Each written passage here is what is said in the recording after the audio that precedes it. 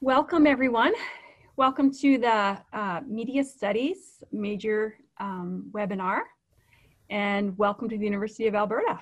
My name is Nicola De Nicola. I'm the undergraduate advisor for the Media Studies program, which is in the department or unit, or not actually a department, unit of Media and Technology Studies. So we're going to answer any questions you have today about the program. And we've got some wonderful instructors in the program, and I will have them introduce themselves just now, starting with Jamie Barron, who's the area coordinator for Media Studies. Take it away, Jamie. Hi, everybody. I'm Professor Barron. I am, yes, the coordinator for the Media Studies program. I am also a professor in film studies, so my area of expertise is in film history and theory, but also in media studies as well. I will be teaching the Media Studies 100 course this fall, and then Professor Foto will be teaching it in the winter. So both of the introductory professors are here, so we can answer any questions. There's Mike Litwack as well. He's going to be teaching a 200 level course. Yeah,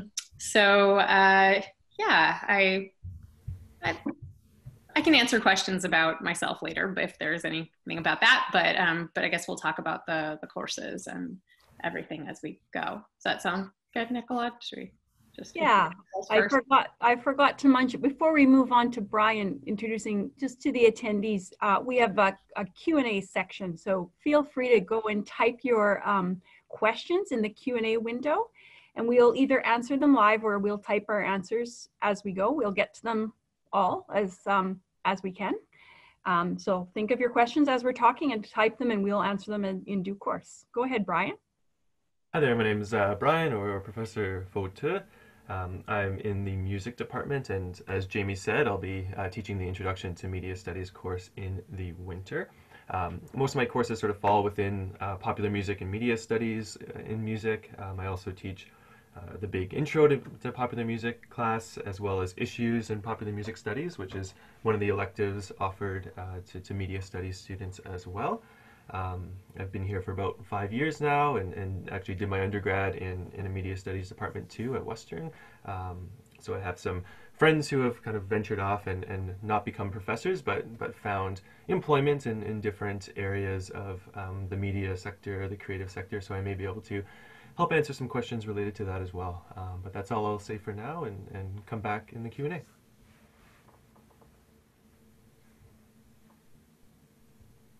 And Michael? Hi, I'm Mike Litwack. I'm an assistant professor in the Department of English and Film Studies, although my background is actually in media studies. So I'm really thrilled to have the opportunity to be teaching in the new BA program. In the winter, I'll be teaching Media Studies 200. In English, I teach a variety of courses in cultural studies and cultural theory, African American literature, and critical race studies. Again, I'm really excited to be here and to chat with you about the new major and any kind of questions you might have. So we have no questions yet. So I just wanted to say that my role as advisor is to help serve students who are media studies majors or who are interested in declaring the major. So many of you who are joining us now are either majors or you're undeclared. You're still sort of shopping around for a major, and that's fine. It's great that you're attending these sessions and seeing who's who and hearing a little bit about the programs. And I'm just saying, also going to say by way of welcoming you to your post-secondary studies here at U of A is, you know, take some time to figure out what interests you. If you're not sure what your stream is right now, take some options, follow your interests. If your program is not working for you and you chose a major that you really feel as you get into it, it's a bit of not a good fit, you know, change it. Make friends with your advisor on campus, talk to some professors and get some mentorship from them, and follow something that's really going to resonate with you. There's so many options in the Faculty of Arts. You don't even know what's out there. There's some amazing courses, and you know, just follow and take some options. Then you never know what door that's going to open for you. And like I say, if you need to switch your program or change something, see your advisor. We're here to help you, and we can direct you to where to go. We still have no questions, so I would like to ask one of the professors if they wouldn't mind talking about the idea of interdisciplinary studies and what is interdisciplinary studies and why is media studies interdisciplinary? I guess I can take that one. Well, first of all, I just want to tell you that media studies is a brand new program, brand new major here at the University of Alberta. And one nice thing about having a new major is that we can kind of draw on all of the resources of the university, of the Faculty of Arts, and bring different people together to build something new. So that's really the idea behind interdisciplinarity. I mean, media studies comes out of a lot of different sort of established traditions of scholarship. So, you know, we have film studies, that's where I'm from. We have English, or Professor Litwack is from, music, Professor Foto is from, but also, you know, we have professors in sociology and anthropology and political science and all different departments within the Faculty of Arts who are doing work related to media. So, you know, media studies isn't one thing. There's a lot of different methodologies that can be used in relation to the study of media. So the one nice thing about media studies is, although we have core courses that you have to take, just a few of them, not very many, I think 6, then you can also take elective courses in a lot of different departments. So that gives you a chance to kind of, you know, check out a bunch of different other programs as well. You know, you might decide, oh, okay, I want to go do sociology instead. That's also fine. But, you know, you get a kind of a taste of different ways of thinking that are all surrounded or are all pointed at the same object, which is media. Yeah, and I would even add to that, Professor Barron, that, you know, because media are at once art and entertainment, social practices, cultural forms, economic industries and technologies, it really requires an interdisciplinary framework to study media. So one of the exciting things about this new program is that we're drawing upon resources throughout the Faculty of Arts in order to study the various dimensions of media culture today and historically as well. We do have a question now. Yeah, we got a couple. We have quite a few, actually. Oh, okay. All right. All right, well, maybe shall I read out a question? I'll start with the one at the top. Okay, so the first question we have is, what kind of student engagement opportunities will be available, community activities, engagement with faculty, etc.? Who wants to take that one? Well, one thing I know that, like Jamie and I have talked a little bit about, as we've thought about the intro class at least, is trying to set up some guest speakers or you know, field trips when that's available to different organizations in town, whether it's something like the Garneau Theatre or the campus radio station here or CKUA downtown. So thinking about ways of connecting what you're studying to what's happening here in the city of Edmonton.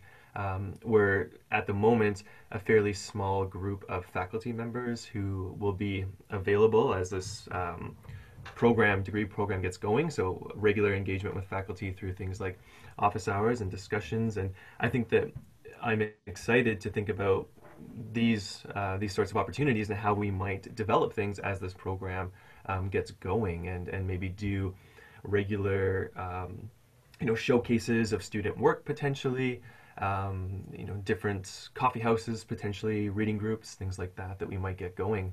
All of this is new to us and new to you, and I look forward to hearing what the other panelists might have to say on that topic too.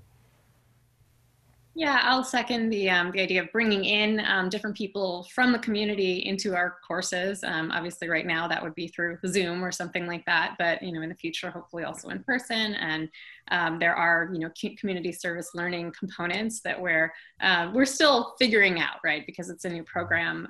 But some of it's also going to depend on student interest, right? We want to hear what you're interested in, and then we can kind of pursue those kinds of connections within the community. So yeah, that's what I would add there. Mike, did you want to say anything? Yeah, I mean, I would just add that I think that from our conversations, one of our commitments is really to thinking between theory and practice in a variety of registers. So for example, I'll be teaching Media Studies 200 in the winter, which is in a genealogy of conceptual frameworks and theoretical frameworks for the study of media. However, at the same time, in addition to reading various theories, various texts, we're also going to be looking at a lot of media. So really thinking about the ways in which various kinds of media practices across film, television, photography, recorded sound, print, and digital media have intersected with, pressured, helped us rethink various kinds of critical frameworks and traditions. So I think that one of our commitments, and one of the things that students will constantly be, hopefully be getting out of this program, will be that balance between theory and practice. Yeah, and there's things on campus already that you might, if you're interested in media, you might find yourself involved with the Gateway, the student paper here,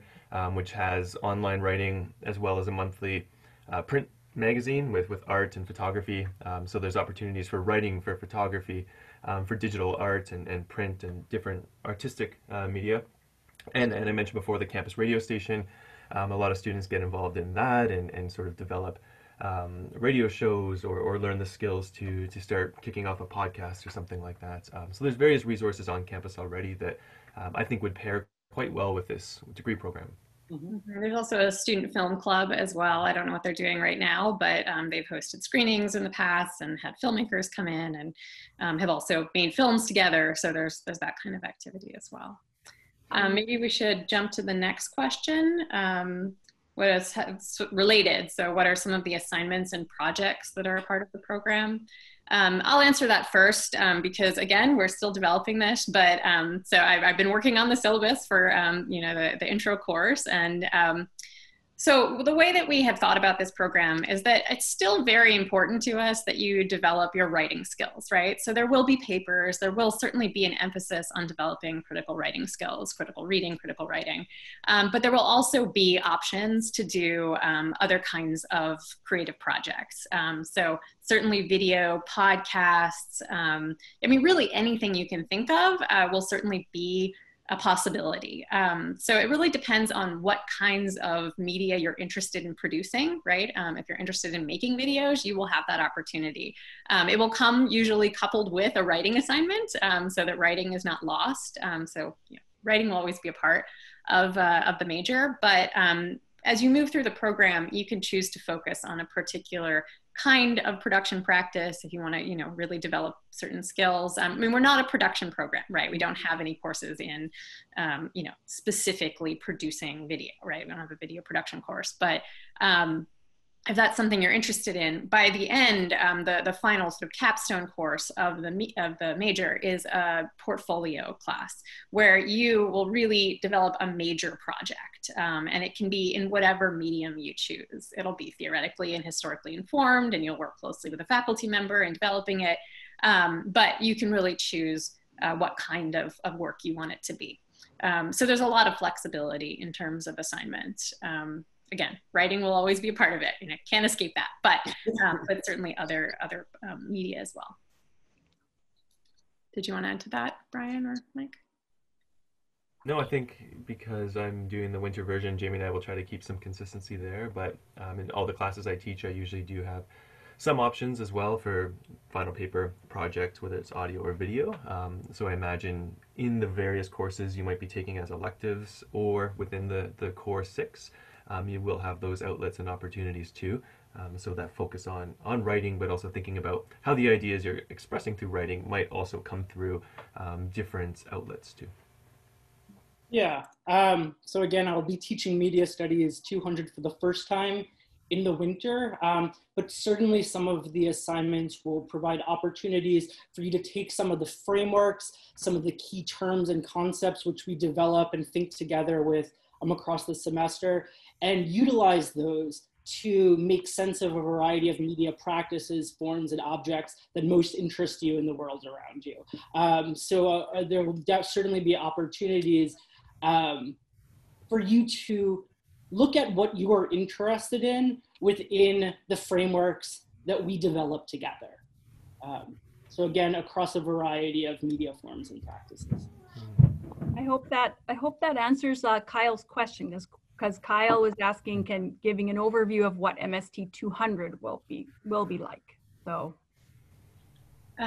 Okay, well, did you want me to respond? I guess it's more about 200 because well, maybe I should describe the because Kyle, I know he's in my course, so he's seen my syllabus, or at least parts of it. I'm still putting some of it up, but maybe I should speak to that first, and then Mike can talk about 200. I think you meant 100 because there's another comment below that said Prof. Barron syllabus for 100. Oh, okay. Did you add that? No. No, okay, I see that now. Yeah, I'll just quickly say what Media Studies 100 is, and then Mike can talk about 200.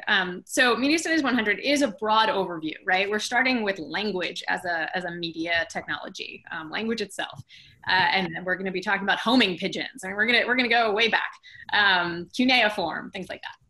But we're going to spend basically a week on kind of more or less one major media form. So we're going to look at radio, we're going to look at film, we're going to look at, recorded sound, what other things, telephone and telegraphy, things like that, right? So we're going to be, and I mean, we'll go up to the present, we'll be looking at the computer, the internet, video games, but it's a very broad overview of media history, different media forms, to just kind of give you a sense of both the historical trajectory of media technologies, but also some of the theoretical grounding.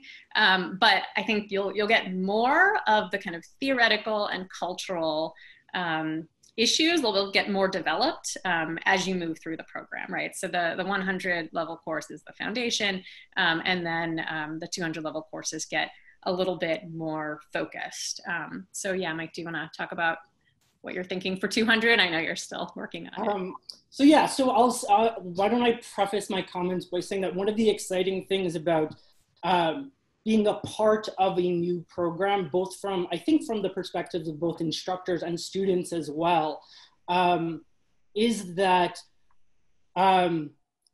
Jamie, Brian, myself, and others are able to really form a curriculum that builds upon one another. So a lot of those skills that you'll be getting in Media Studies 100, you'll certainly see conversations developed and in Media Studies 200 that build upon those conversations. So most broadly, Media Studies 200 seeks to provide you with a variety of critical frameworks that have been central across the humanities, from English to film to art history to communications, that have been really central to thinking about what media are and what media do. So I'd say that there's sort of a two-pronged approach to this course. On the one hand, we're going to be building a set of conceptual languages to think about specific media as forms. So in other words, what do we need to think about a newspaper as a newspaper? And how is reading a newspaper different from reading a web page, for example, right? So again, thinking about what's sometimes called medium specificity, right? What are specific to different media forms as forms? At the same time, we're going to be surveying a really vast range of theoretical approaches that you can mobilize to understand the media cultures that surround you in the world. So again, not to overwhelm you, but we'll be looking at frameworks like semiotics, psychoanalysis, feminist and queer theory, historical materialism, and a variety of other approaches that can help you make sense of the media culture that you're constantly engaged with. So that would be thinking about media as at once aesthetic, cultural, social, political, technological, and economic forms. That was a lot, but I promise it will all make a lot of sense once we're maybe not together, but at least together in a Zoom room. So. Yeah, I'm still very intimidated by that. That sounds intimidating to me, and I even know what those terms mean. But yes, the 100 level will be the stepping stone to that, those other concepts. I'm very curious to hear the answer to this question. What is the difference between media studies and film studies? I will take that one. Okay, because I'm in the film studies program as well. Yeah, so they are two different majors, right? There's a media studies major, which is brand new, and there's a film studies major. So you can choose to major in either one. But the nice thing about media studies is that you can take film studies courses that will count towards a media studies major, right? Because media studies is broader than just film studies. So you can, you would take other things as well as film. But if you're interested in film, but you don't want to major in it necessarily, you can take pretty much any film studies course we are likely to approve as part of media studies. The one thing you do have to do to take film studies courses is you have to take Film Studies 100, which is just the intro course. And then once you've taken that, you can take any of the film studies courses. So you do have to take one other 100 level course in order to take those other courses. But it's a good course. I teach that one often as well. And, that really teaches you certain skills that you need for analyzing film. But in the film studies program, you can go look at the course page. We have all kinds of courses in film. It ranges from, I'll just tell you what some of the things I teach. I teach screening comedy, which is about film comedy, screening race, issues of race in film, contemporary Hollywood, documentary, East Asian cinema. I teach a course on remix, which is actually in some ways more of a media studies course already, but it's in the film studies program. But there's also other courses in Canadian cinema and French New Wave and all kinds of things like that. But that will count towards the media studies major. Horror as well, right? Oh yeah, there's a horror class, there's a gangster film class, a Western class. There's all kinds of stuff. Not everything gets taught every year, so you have to see what is being offered each year. It's a small faculty, so we can't offer all the courses all the time, but there's a lot of good stuff. I would like to answer that question that somebody asked about, are there plans to develop a student association or student group? There is no plans for that particularly, but our unit is very supportive of student groups, and in some of our other programs, for instance, our graduate program in digital humanities, they have an extremely active and vibrant student group. And we also have a communications person who is also a student who can help any students who want to start one. And there is a good process, well-supported process through the Student Union Center for that. And we encourage it, and we'll do everything as a department to support you. And yeah, go for it. Especially if you're a first-year student and you're asking this question, this is great. Because as soon as you spend a lot of time in your program connecting with your cohorts and getting, finding out what's going on in your discipline and becoming engaged in those activities, social activities and open, networking and scholarship, you're really on the right path. So no plans for it, but please someone do it. We will do everything we can to help, and it'll be a big community. And yeah, I also wanted to mention that one of the things that recently opened in our at the university is the Digital Scholarship Center. So for those that are interested in digital media and digital forms, there's a whole network of brand new shiny place where you can indulge that work. So that's what I have to say about that.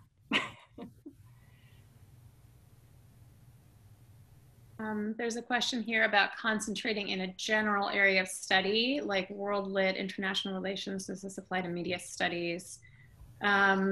No, we don't have that. There is that in some other programs. This program is strictly a major in media studies, and there is not a minor at this time. So you could minor in something in another department, like if you want to do a minor in political studies or something like that. But if you want to be involved in media studies, you either major in it or you can just take some of the classes. So if you're an undeclared major and you're not sure, try some of the classes. The only thing is that the MSc 100 is very popular and it is full for both semesters. So if you want to take it, you don't need a prerequisite and you can register, but you'd have to put yourself on the watch list for Bear Tracks to get in. And hopefully we will have some more flexibility in future years or future semesters that we can offer more sections of those classes if they prove to be popular. With this being the first year, we weren't sure what the demand would be. So the demand is good. So definitely, if you're not going to major in our program, you can also take a media studies class. That's okay. Is it true that it's still flexible for double majors as well in terms of like how many core courses we need and other departments that may have minimal requirements for a major? Yes, with the recent changes in in 2 years ago, with the recent changes in the general BA requirements, it made it easier um, in terms of flexibility for students to get a double major because having a minor is no longer required. So you can have a double major, or you can have double minor, or one major or minor, or just a major, and take whatever you want that way. And because in media studies, in addition to these few core courses that Professor Barron has talked about, we really are drawing upon cross-listed courses, resources from across the university. In some ways, the media studies BA pairs really nicely with a variety of double majors and minors. It's somewhat easier because we are drawing upon so many other courses from across the faculty. You could almost like have a concentration based on what your degree will be in the end. It could be, political science and media studies, film and media studies, English and media studies, music and media studies, depending on those home departments and whether or not they allow that. Totally. There's a question about accommodations for students with auditory processing issues. So for Media Studies 100, I'm working on that. In the classroom, I knew how to cope with those things, figuring out like subtitle files. And I'm trying to make sure that everything has subtitles. But I certainly would love it if on your end you are not finding the subtitles that I thought I put on or something like that. Please let me know. I am trying to make everything as accessible as possible, but working in this online format, this is new to me. So it's possible that I may have missed something. Let me know and I will try to fix it. And I think that's true for everyone who's working on this sort of new remote situation. Yeah. And can I just say that in the university on a more broader way has some accessibility services for you that I can help you. If you want to approach me separately or email me, I can point you in the direction of those services to get more advanced support if you're needed for your situation. Yeah, no, all of us are extraordinarily committed to accessibility. As we work to move our courses online, obviously new challenges present themselves. But if you feel comfortable, I would say if you're not getting something that you need to succeed in one of our courses, get in touch with us. And we'll be absolutely thrilled to do whatever we can to make sure that every single student succeeds in our courses. That's a commitment that we have as a program to you, especially during these times that are not easy for any of us. Absolutely. There's also a question here about opportunities. If you graduate as a media studies major, but also fluency in language. Those are sort of two questions. I guess one is opportunities as a media studies student. So I guess I would say that there are a lot of opportunities that I think come out of being a media studies major. There are so many jobs now that require media savvy skills. And although we're not teaching production skills, having a really good sense of how media work is going to be very useful in many of the emerging job fields. So that's certainly part of it.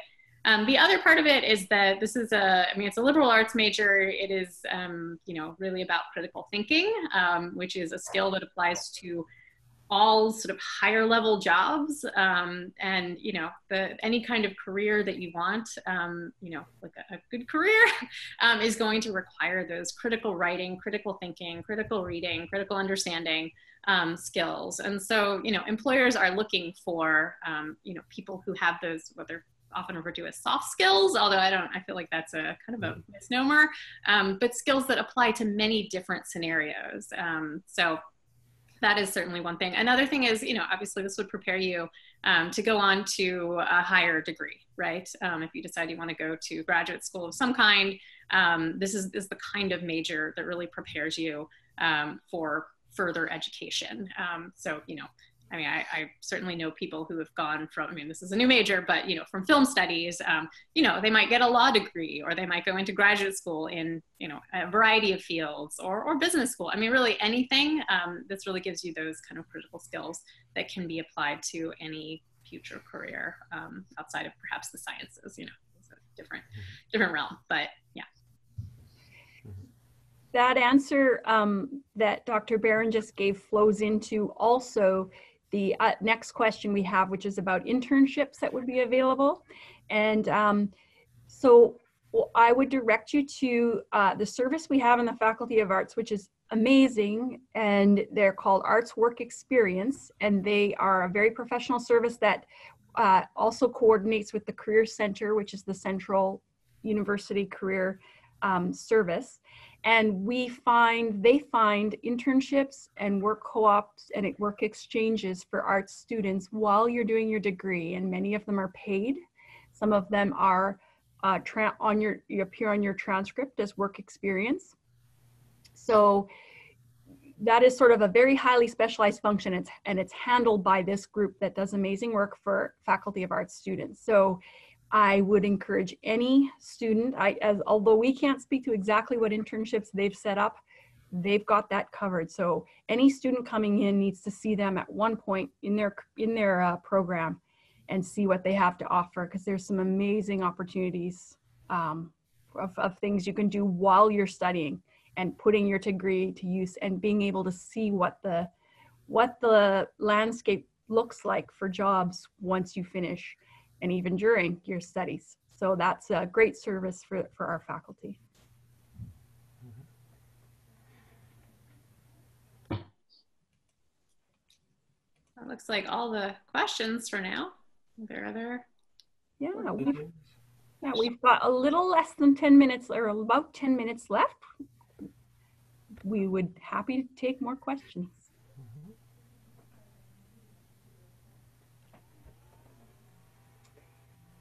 Okay, if there's no questions, I wanted to ask, starting with, say, Brian, what is your favorite thing to teach in your class?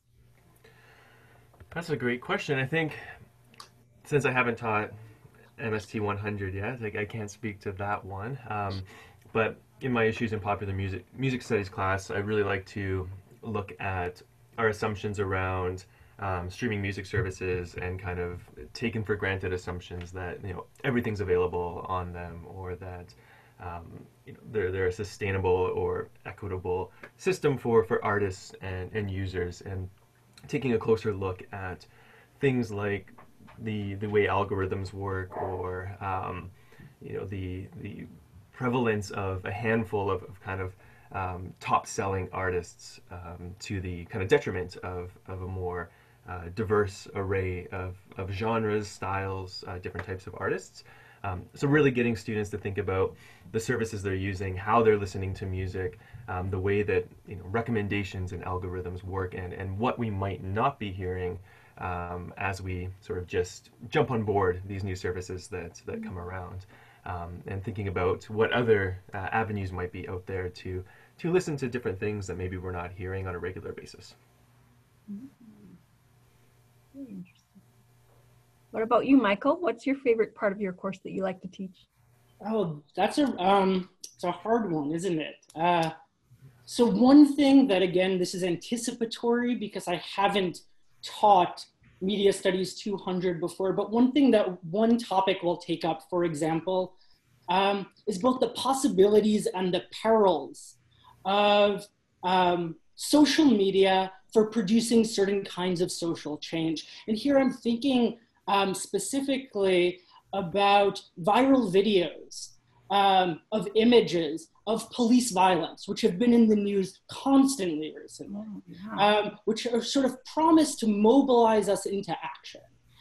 So one thing I will be interested in thinking with you all about, if of course you enroll in this course, is to what extent can an image produce change? To what extent can an image mobilize us into action? And how might an image lull us in certain kinds of ways, such that we become numb to forms of violence and violation? Or how can an image bring us together? So something that seems like a really simple question like that, about the power of an image, we're going to find is really, really complicated. And we'll look at some pretty cool art that helps us think through these questions together. Interesting. What do you think, Jamie? That's a tough one. I guess I'll pick kind of a big overarching thing that I like to pose the question of, and I think it's going to be central to the intro course this fall, is really just how different media technologies transform our perception of the world, right? I mean, at this point, we see the world, we hear the world, we to some extent, maybe even almost touch the world, right, through media technologies. And, you know, there's various people who've already discussed how at this point we're kind of like cyborgs, right, that we're kind of post-human because we have all these technologies that we're constantly, you know, in touch with and working through. And so, I mean, I really like just posing that question of, you know, how has a technology changed us, right? I mean, we use our technologies, but our technologies also affect us very deeply. So, you know, sort of where are we now when we are so enmeshed in our technologies, but also looking at that historically, right? How has that happened? How have, you know, at every sort of moment of technological change, people's experience of the world has really shifted, and sort of how can we understand our own moment better through looking at previous moments of change. I wanted to draw your attention to the course, which I thought was on our, oh yes, STS 350, which is offered by our unit, which is Understanding Video Games. It's a very good course that's available in both an online format and, well, everything's online now, but a really good course that is that studies gender in video games and video game design and how it's informed by society and media, and that is a very popular course, one of our hot courses, what I would say. So take a look at that if you're looking for a course to take. We've got 5 minutes left. Are there any more questions? Anything else? Yeah, or if anyone has any, like some of those questions earlier about what sort of student opportunities or community building, you know, things within the degree or sorts of assignments, if anyone, you know, has a wish list, now's your chance to influence this degree program. That is one of the cool things about being part of a new program, right? There's many opportunities to change it, to influence it. We're open at this point. There's a number of good webinars that are being offered this week. I'm really happy that we've got such good attendance on ours on a Monday morning. But there's many good webinars, and you will have, as art students, you will have received emails, newsletters saying when all the slots are. There's a lot of general information, especially about advising on the arts faculty and where you have to go to for some things. So be sure to attend some if you can, and see the faces and get to know us and see where you need to go to navigate your program. Will there be more practical exposure? I'm not sure if I understand the intent of that question. Can you elaborate on it? Like exposure for practical tools or practical practices in the program? Is that what you mean? Because I know that has sort of come up. If you're interested in any of the courses and seeing what the actual content is, especially the MST ones, we can share the syllabus as well. If you email the program and you say, I'd like to see the syllabus for that course, we can definitely send it to you. And at some point it'll be linked to our website. But so more field study, more of community work. Jamie, what would you say to that? I mean, I think, again, talking to the, community service learning, we're going to be working with them to, sort of develop opportunities within the community. And then the arts, what's the arts work? What's it called? Arts work experience, yes. Yeah, arts work experience, right. I mean, so if this is something that we're working on, you know, and it's the pandemic has certainly put a bit of a stopper on that development. So that's something that's still in progress, but it's certainly something that we will be working through. So again, I think it still depends on students' interests, right? If students are interested in a particular field, then we can make connections within the community. So yeah, that's something that we will continue to develop. I think one of the, if I'm not mistaken, 300 level courses that isn't offered yet, but I think it works to sort of make connections to a variety of industries, media industries. So you may have representatives from these companies or groups or organizations who, you know, become a point of contact for you if that's the sort of thing you want to get into. You can follow up with them. You never know what sort of opportunities they might have. And even thinking about the final project you do for the degree, that could also become something that helps you, you know, showcase that experience that you have, or use that as an outlet for the sort of practical work you hope to do. And as more courses become developed, I'm sure, as Jamie said, if there's an interest in this or that, these are the sorts of things we can you know, tailor curriculum and courses to. And we know that that's popular. So we know that that's a concern of students too, and the Faculty of Arts is creating a new thing, like Jamie mentioned, community service learning, and the arts work experience is there's a new called an experiential learning hub that's in development right now to access students, for students to access. Go ahead, sorry, Michael. Well, I was just going to say, yeah, so, you know, the 2 courses, or rather the 3 courses that are being offered next year, Media Studies 100, 200, and 210, are really foundations courses in media studies, giving you a kind of language, producing a kind of language for us to think critically and speak critically and write critically about a variety of forms. However, some of the other courses that will be offered the following year, for example, at the 300 and 400 level, are really thinking and about media as businesses, as enterprises, also as independent organizations as well. So a variety of the kinds of institutions in which you might engage media professionally, critically, politically, so on and so on. But I think that's really going to come to the fore in those upper level courses, right? Building upon those critical languages that we develop together next year. Yeah, and like the media portfolio course, I think is going to be really important in that, right? Because, you know, once you've taken the courses, you have your foundation. I mean, that's when you can really produce something really good, right? And whatever format that's going to be in, you know, you'll be thinking about, you know, how you can use that course to actually have a portfolio that you can show. I mean, probably you won't necessarily be in your hands, but it might be, right? Something that you can actually submit, you know, whether it's for publication or, you know, for a job, right? You know, you used to have a film reel. Now it's probably just a, you know, a digital file, but right, you would have something where you could actually, you know, submit that to an employer and say, here's what I can do. So, you know, you would have some materials that you could make public in various ways. There's one question here about software, and then I guess we have to wrap up because we were told we had to be done at 11:45. At this point, there's no software you specifically need. Basically, if you have the software and you have the skills, you can make use of it. And so we're not going to be teaching any software skills. So they are things that you're going to have to acquire yourself if you want to do them.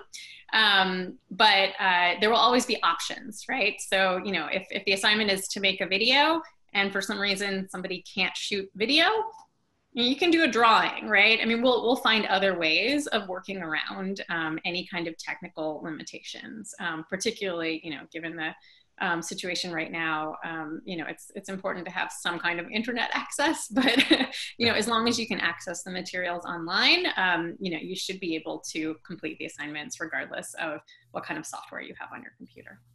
Mm-hmm. So that is it for our time. In the chat box, if you want to just double check the next panels that are coming up, there is our wonderful IST assistant has posted the next the information on next panels coming up. There's an accessibility services for more information on closed captioning. If you want to email me at mediatech@UAlberta Arts, I can give you the exact web page for that or direct you to that. And at 3 p.m. there's an all-student panel on experiential learning today. So you can join that. Look in your newsletter for other highlights coming up. Again, my email that gets to me is at the mediatech@UAlberta, or any one of the instructors is happy to take questions if it's about course specific. Thanks very much for attending. Our panelists and our students, we look forward to seeing you, and good luck in your programs and your post-secondary career. Bye, everybody. Bye, everyone.